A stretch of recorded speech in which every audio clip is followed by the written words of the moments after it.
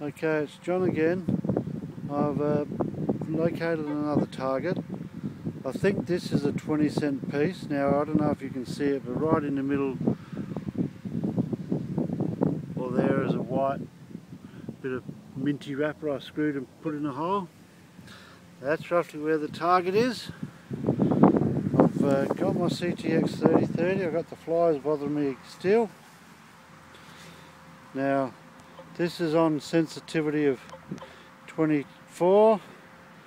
I'll just turn it up to just before it starts to make it. It was about 25, so it goes 25 out of 30.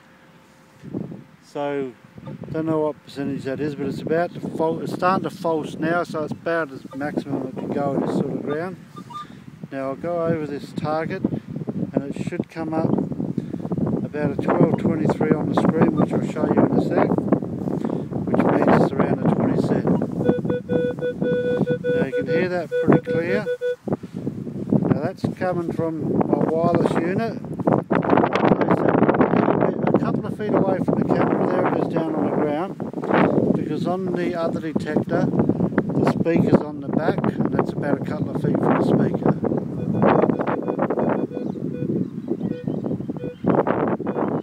Now I'm trying to work out a height. Go back down to the ground level. The detector said it's only 1 inch below the soil. Screen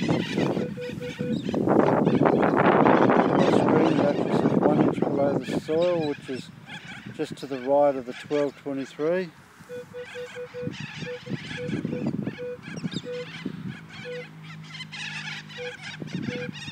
There's a few birds above me, which would be right because I'm videotaping. Now the detector actually says it's 8 inches to the target, between 6 and 8, so it's probably about 6 or 7 inches to the ground.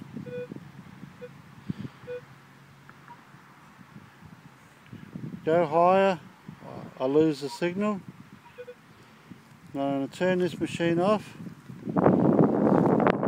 put it next to me. Now grab the Velox 1. Now my settings are same as before, a bit hard to read on the angle, but I'll put it here anyway. I haven't really changed anything. Sensitivity is on about 8 out of 10, so 80%. Ground balance is manual. Iron is all disked out. Right, I'll get my arm back in it, find the target, which is about in the middle of the camera.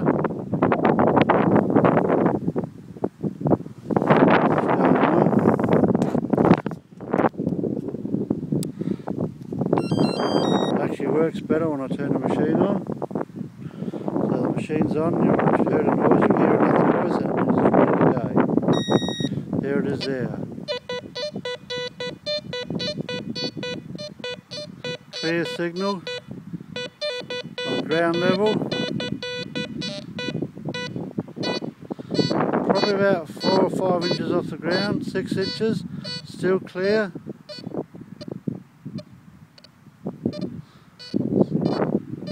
Still solid signal, starting to miss, probably 8 inches high, 9 inches. So I reckon it's a little bit deeper than what the CT3030 is, but I'll go on a bit later on. I'll just turn this machine off because it's beeping away from the metal.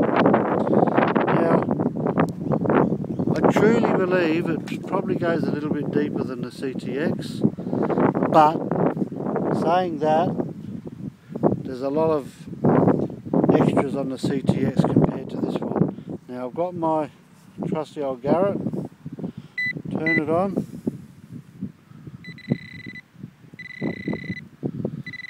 So my target is about where that minty wrapper is.